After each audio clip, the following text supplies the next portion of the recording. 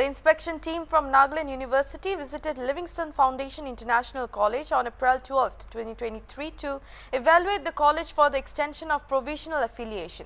The two-member team consisting of Professor Nigamananda Das, Department of English Convener, and Professor Gautam Patikar, Department of Commerce member, interacted with the Principal Dr. R.K. Behera and the faculty and verified documents related to the college's operations.